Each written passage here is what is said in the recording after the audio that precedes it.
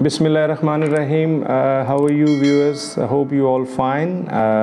You are watching Khuram Janjua official, my channel, and I have shared the information related to IELTS and spoken English, and I think so those students who are doing IELTS test and they can get benefit from my channel, and I try my level best to contribute whatever the knowledge I have for IELTS, and my basic purpose is to enlighten the youth and especially the students who are going to appear for the IELTS test. So today we'll take up signposting words.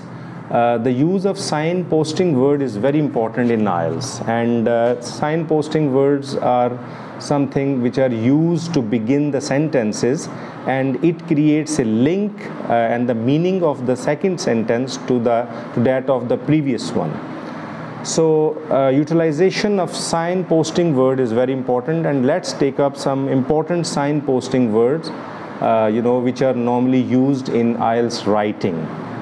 So let's start. Naturally, generally, basically, in general, honestly speaking, seriously, critically, analytically, technically speaking, broadly speaking. And whenever you have to speak anything, whenever you have to mention anything, in a broader way, and you can say broadly speaking, simply speaking, keenly speaking, psychologically speaking, purely, merely, especially, mostly, actually, in fact, in reality, realistically speaking. When you have to talk anything realistically, you can use the word realistically speaking. Obviously, for certain, of course, absolutely, altogether, entirely, thoroughly, utterly, in all respects, heartily, to a great extent, a lot, slightly, in the slightest, in the earliest, approximately, voluntarily. Voluntarily mean anything that you have to do, with your own will.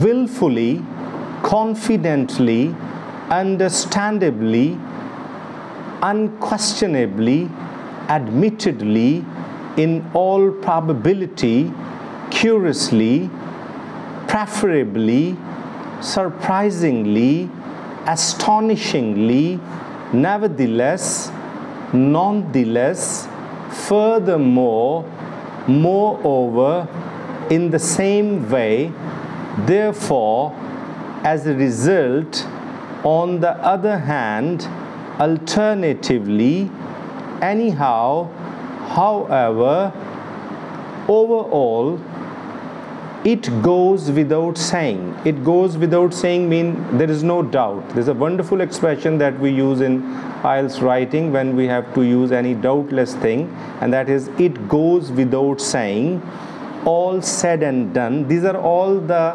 the expression of conclusion.